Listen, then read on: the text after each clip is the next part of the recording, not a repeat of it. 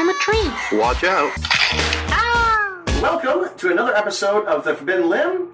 We're doing something a little different this time. I'm acting as the host. I'm Jeremy Commander.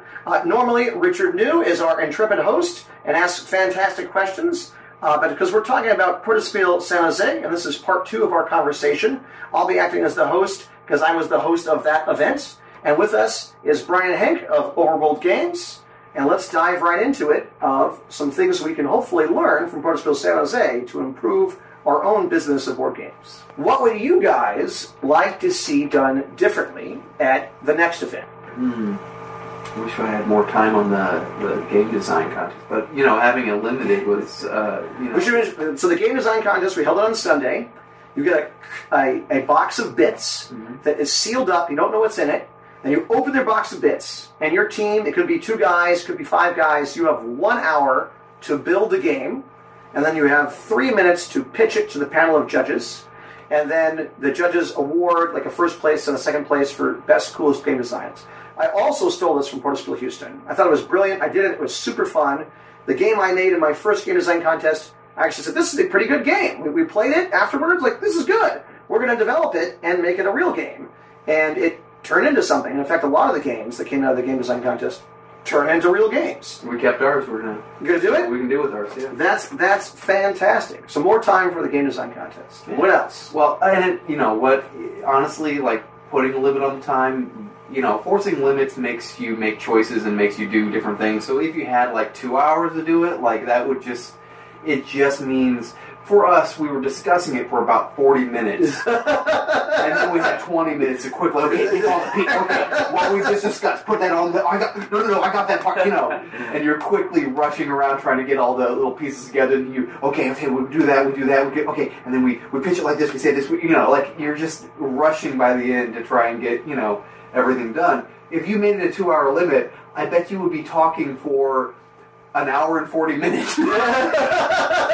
And you still have 20 minutes to write, because you got 4 disparate minds there. All just talking about what they would prefer and what they would like. You have to find some compromise and find some way to make it work out and make everybody agree. Oh, I like that. Yeah, let's do that. I was amazed by how many really awesome looking games were created in the event, and they all had the same stuff, right? Yeah, same components in every box.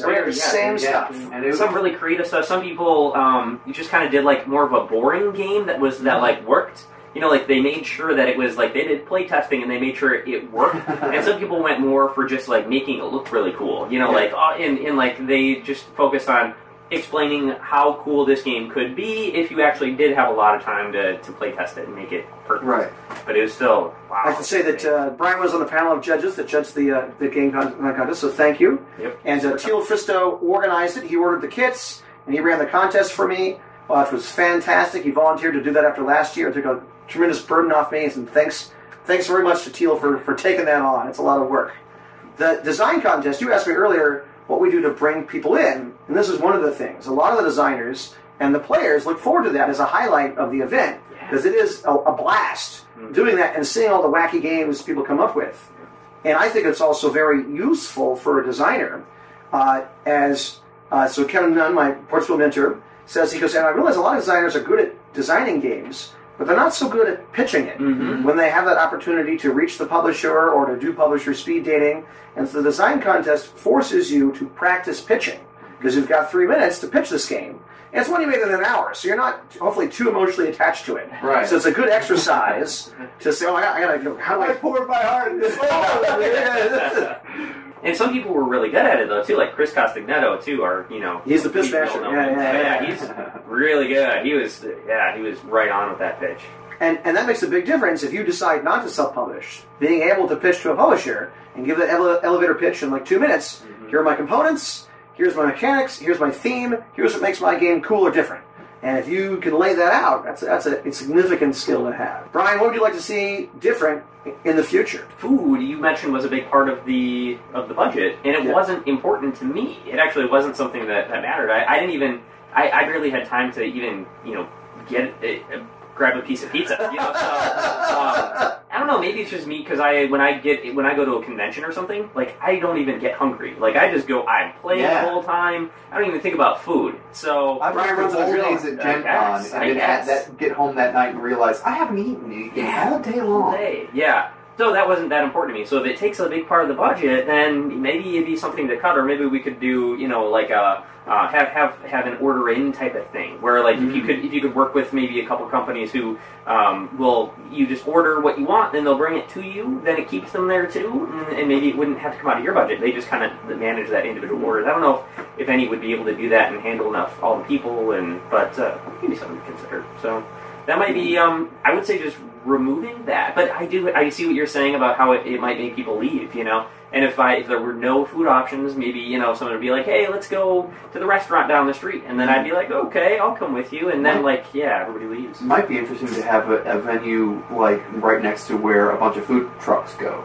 Then you go out, you grab your food. I don't know how easy it would be to get the food trucks to come to you, but I think they have sort of set locations that they go to. But if you had a location where it's like the food trucks are on Fridays and Saturdays are always there, then people go out, grab their food, come back in, and they're back to playing games, and that's sort of that'd be cool. One of the big things is they could eat, they could. And then it takes the budget off of you. So if there are any viewers out there who want to do something like this, can you just start your own Protospiel? Can you just start your own? Sure. So it's easier to do that with Unpub than it is to do it with Protospiel. Unpub has a guide on their website. Here's how to organize an event. You can submit it to their event system, and they list it on their website. And designers can put their games in the database and gather feedback through the database, through the Unpub app, through the feedback form, and they're there to support you through the whole process. So it means you probably need to do it on a small scale. Like, hey, Game Store, can we use your 10 tables for this Saturday afternoon and do an Unpub Mini? And so you can apply online to put your event in with Unpub, find a venue that will host you and do that, and then get the word out and get some designers to show up, and hopefully the Game Store will help you bring some players in. I highly recommend that everyone do this. If there's not an Unpub Mini in your city, you should do one. You should make one, and especially at a small scale, it's very easy to do. Like, we're going to do 5 designers or 10 designers in this Game Store. You can pull that off without going crazy. For Protospiel, you contact them through their website, and they want to see a larger event held annually in a certain city. And then you get listed on the main Protospiel website, and hopefully an organizer that they know or they trust that's going to be running that event each year. And so their process is less formal. Dave, I'm going to pronounce the name wrong, Dave Witcher is the guy who started the first Protospiel, because someone was like, I wish we had something like that in the U.S. And so he's like, I'm going to do it. And he's been doing it up in Michigan for a long time. That's the big one in terms of designers. They get 100 designers to go, and lots of publishers go to the event. It's a high-level event.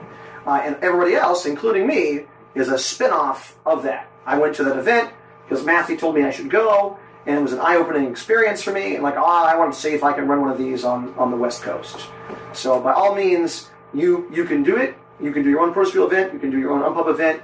I highly recommend organizing one for your city. You will learn so much from your fellow designers, and you will help each other level up your games and create a network where you support each other. So when you do go to Kickstarter, you can say, hey guys, I'm launching my game. Can you help get the word out, or can you back me? And having I like to be able to endorse another designer's work that I played and I thought was good. Mm-hmm. And be careful how you ask this, because some people may not like your game or your style of game. But say, hey, I'm launching it here. What can you do for me? And if I really like it, I'm going to tweet about it. I'm going to back it. I'm going to tell Richard to back it. I'm going to tell Brian to back it. If I was like, that was an okay game, I may back it for $5 or mention it or something like that. But that helps build your chances of success. Or the other thing you gain is introductions.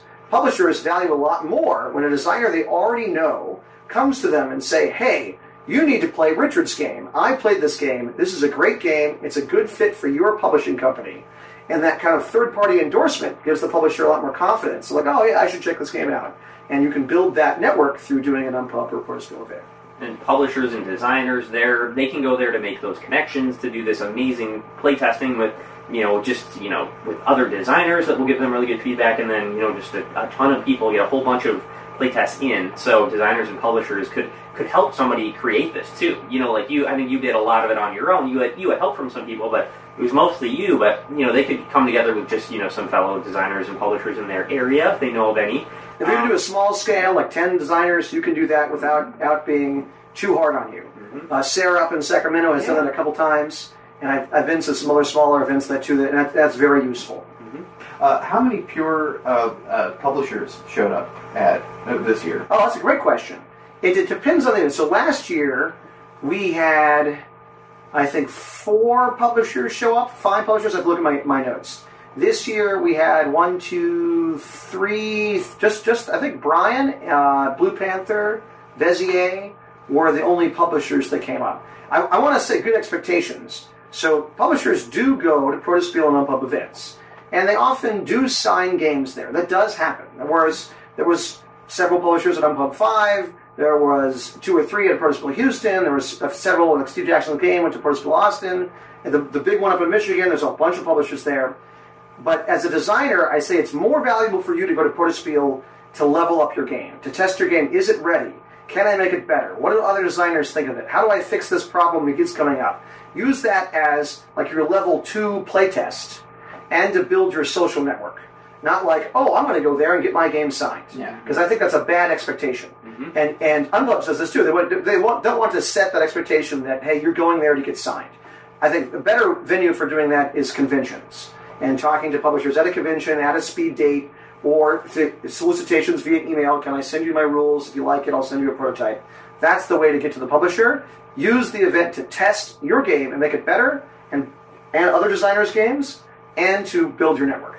You agree with that as a publisher? I mean, yeah. I think because you were asked a lot. Yeah, I was asked a lot to play test games, and I wasn't specifically looking for a game to publish. Mm-hmm. I made a lot of great connections with designers and played some great games, but for me, I think it was more about building that relationship with other designers that, I want to see what they're going to do in the future, and then maybe we could work together in the future. If I would have found a game that I thought was a perfect fit, it was a really fun game, I would have approached them about signing the game. But, we have a lot of games that we're working on right now in developing and getting ready to get out there. So, we're not like just desperate to find games right now. But you can always make, good connections with people, and these things last. And, they'll be, when we are looking for a game, I know some people to be on the lookout for.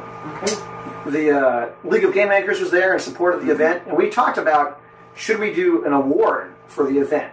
And say, like, best Euro game or best social game, and have these awards like film festivals do. We have the little palms for the festivals who've won something and are been accepted. And we had a discussion about this, and we were worried it would ruin the dynamic of the event, that it would be competitive instead of cooperative. Instead of, designers helping other designers. Like, oh, I'm competing to win this award. I'm not going to tell him how he can fix his game. Exactly. It would ruin the environment. So we opted not to do that for that reason.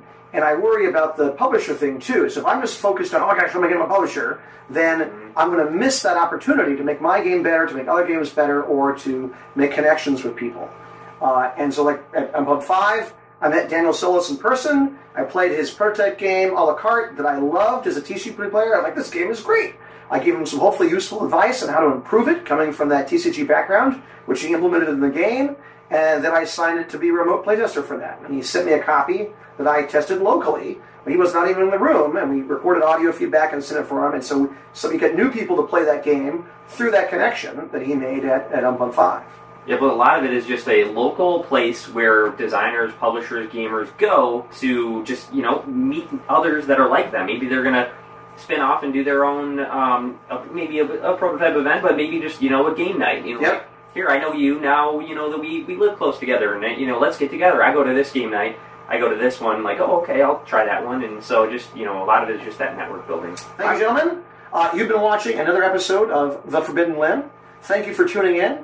To find more of our episodes, you can go to theforbiddenlimb.com or find us on the Dice Tower Network. You can also go to boardgamegeek.com and look for our guild. We would like to hear from you. Please leave us a comment, shoot us an email about what topics you want to see in the future, because we will roll those into future episodes. Until then, Richard will see you across the table in the future.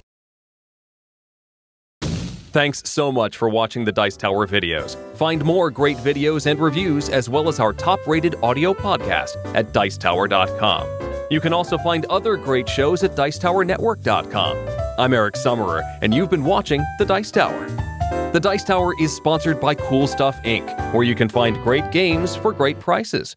Cool stuff in stock. Check them out at CoolStuffInc.com.